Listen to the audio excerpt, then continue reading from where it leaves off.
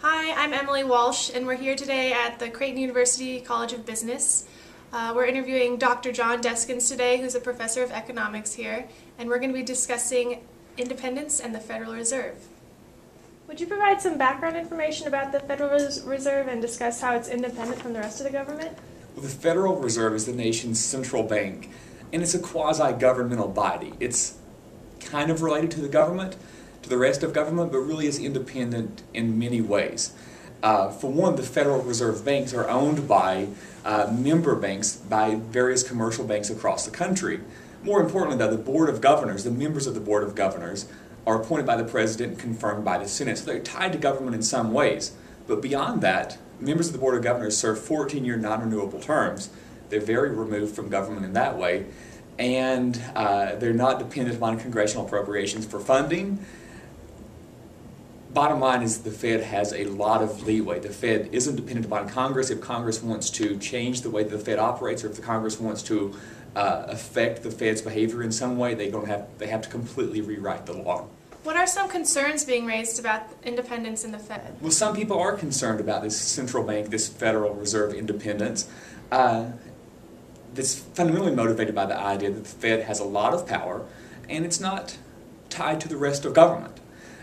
There are various proposals floating around, and some of them are fairly simple. Like, for example, some proposals call for the removal of consumer protection regulation from the Fed, and that's probably a pretty simple legislation that won't have the kind of an impact that I'm about to refer to. But more fundamentally, some people in Congress, especially Ron Paul, he's one of the most vocal proponents here, he wants to promote legislation that will greatly restrict the Fed's independence. I'm not talking about just removing small things like consumer protectionism.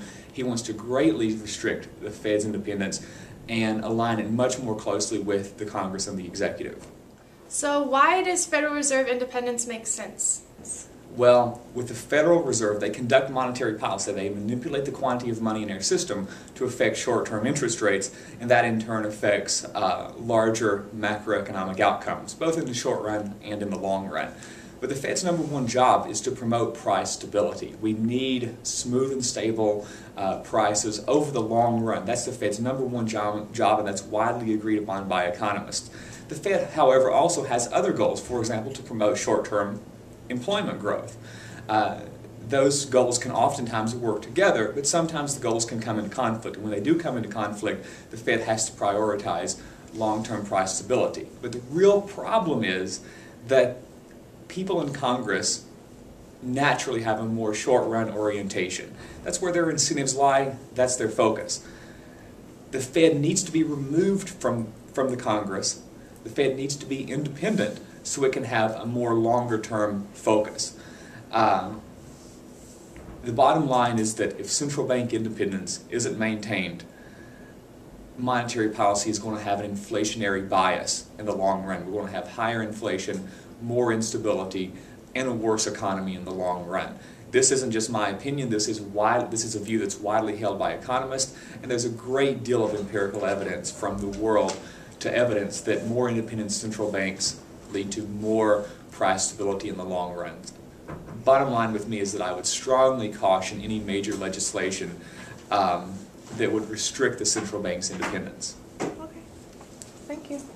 Thank you. All right, well, thanks for watching, and if you have any questions or comments, feel free to visit our blog, follow us on Twitter, or start up a conversation on Facebook.